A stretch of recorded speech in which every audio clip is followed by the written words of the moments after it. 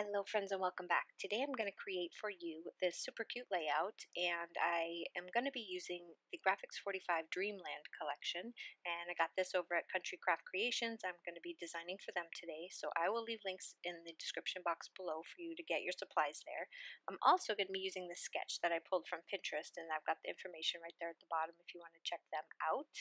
They have a couple of really cute layouts that you can use, and I'm also going to use my two favorite little models.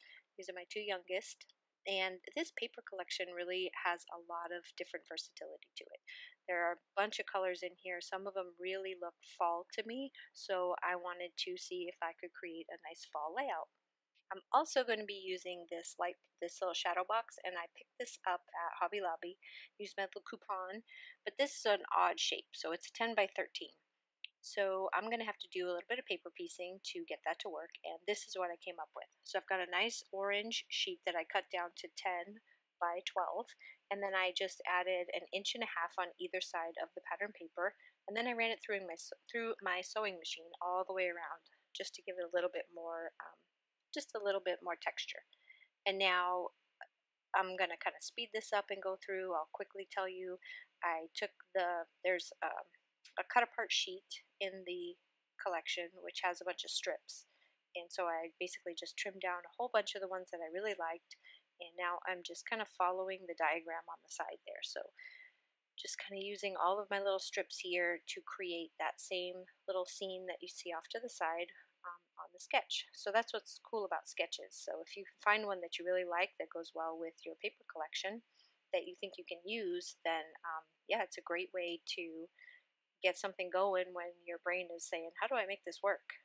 So this is going to be, I thought about sewing that, but I've decided to just take it upstairs and just sew it straight down. So I know you can't really see it here, but I took and sewed straight down just like the picture showed. Now I'm going to place on all of the layers of the mat for my photo. So just got some brown and some orange, and then one of the pattern papers from the collection with sunflowers and some other real pretty fall colors to it. And I'm going to stick that one right there on the end. And then I will place in this ruler, by the way, is like a lifesaver for these kinds of projects. So it's one of those T-square ones. I think I got it at Michael's. They're not very expensive, but they really do work well when you're trying to line things up straight. Now I'm going to add a little bit of texture. I'm also going to start decorating with all of my flowers, and I used a bunch of dyes for some greenery up there. So I'm going to play some music and speed this up so you're not sitting here for as long as it took me to actually make this. And you can just see the process without me chattering your ear off the whole time. And I will catch you back once all of the actual decorating is done. Also, side note real quick, the dies that I used to cut out for the fall foliage up there is the Spellbinders this month's large die kit of the die of the month. So just so you know where those came from in case you're wondering, and I will see you back here once I'm done decorating the front of my little panel here.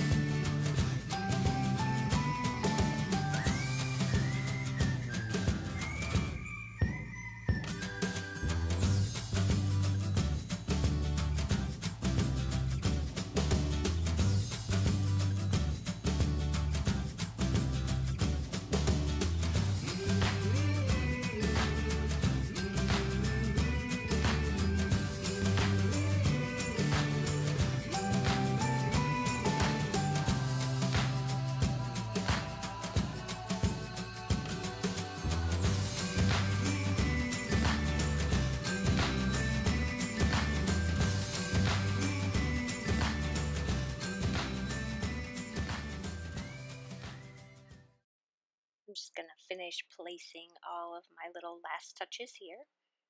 And I think this looks fabulous, especially with the added little pearls everywhere. So that's going to do it for my little project here. I'll take a couple pictures of it inside the frames. I want to thank you guys so much for stopping by. I really do appreciate it. I hope this gives you another idea to use with your Graphics 45 Dreamland collection. And like I said, you get your supplies over at Country Craft Creations. Links are in the bottom, and I will see you again real soon with another project. Have a great day. Bye-bye.